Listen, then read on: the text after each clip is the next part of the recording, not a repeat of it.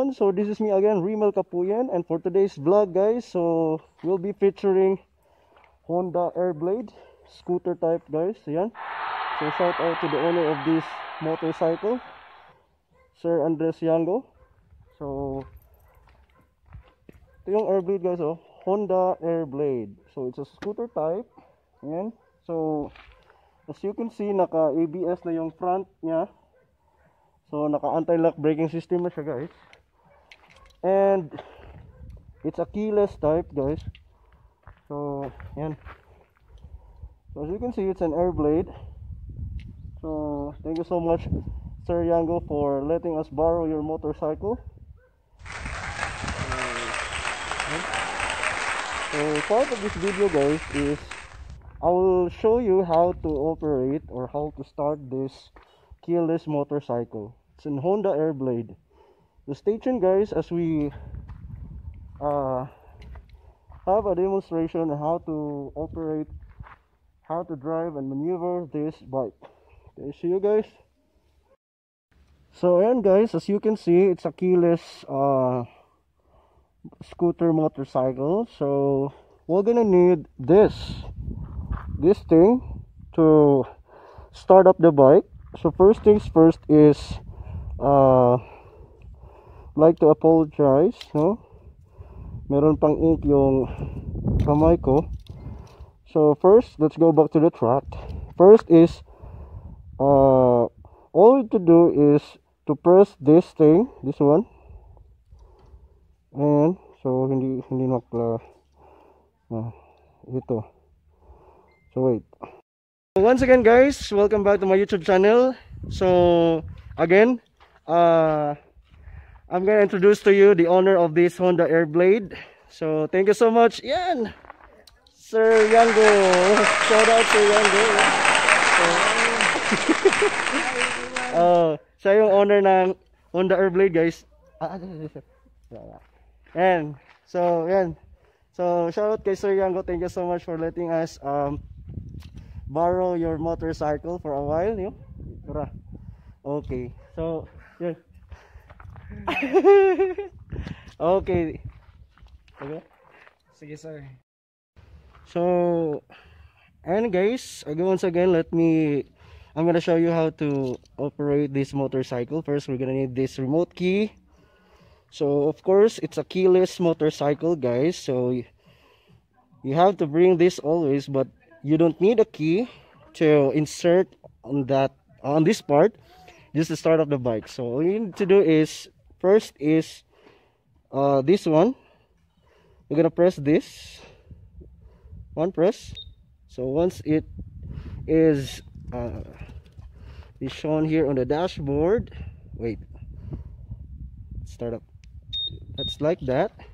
You're gonna press this power button, and of course we're gonna rotate this. There you go. So that is how to start up the bike, this Honda Airblade. So this time I'm gonna show you how to open the seat and its fuel using this keyless motorcycle. It's an Honda Airblade.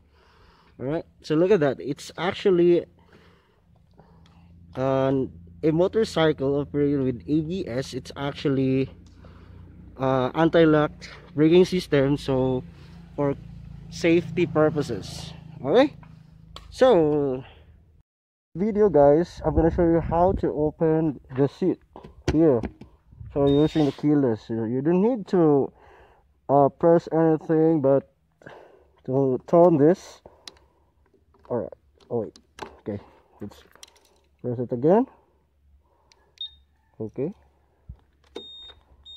alright, so gonna revolve this and press this seat. There we go, it's open. Okay, alright, so let's start now. Okay, again, there you go. Okay.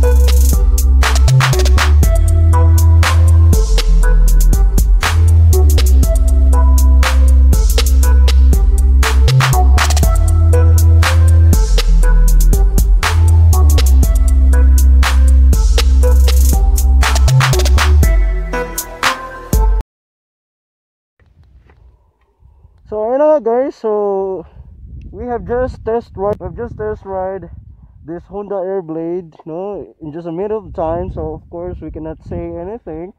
So in just a minimum time for a test view, but for that minimum time, time for us to test ride this motorcycle. So feels so good as compared to other motorcycles. I know, scooter motorcycles.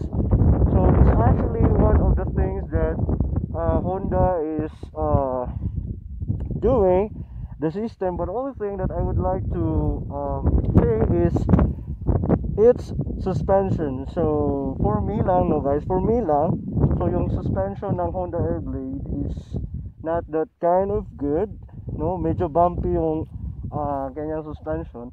But when it comes to acceleration with the throttle response, it feels good. And so yung dash panel niya, yung cockpit, ito yun, so medyo blur siya. I don't think so if it's night ride, so when it comes to the handling, the power, it's really there. So thank you so much, Sir Yango, for letting us borrow your motorcycle for a while. So it's a good view here, guys. So shout out sa mga riders natin dyan. So let me give you a view on this motorcycle. It's the Honda Airblade. So ayan guys, ito yung view.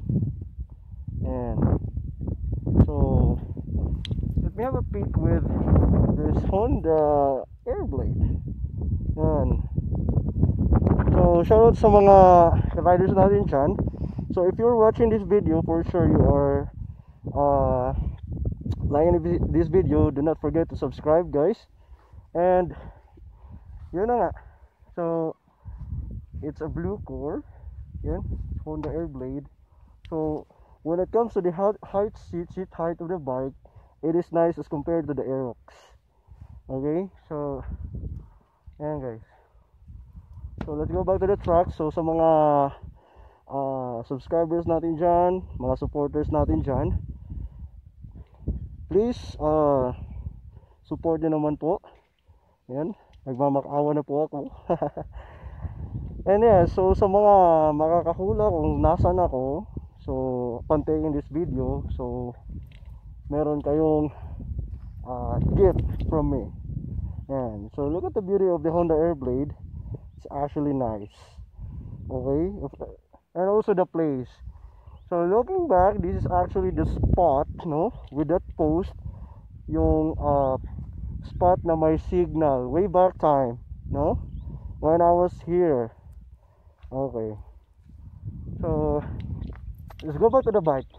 So hindi gaano malaki yung seat height niya, guys. Hindi yung kataasan. Yung seat naman niya, ito, feels so good. Okay, the only thing is the suspension for me. Okay, so that's all for this vlog.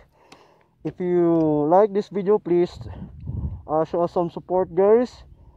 Like and subscribe, and you can comment below.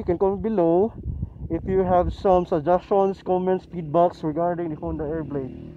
So as of today, thank you so much for supporting, and it's a big the view is good, the bike is good. Shout out to Sir Yango for letting us borrow your bike, sir.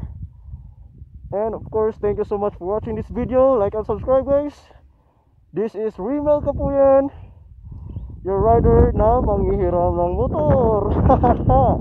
Okay, babush for the views.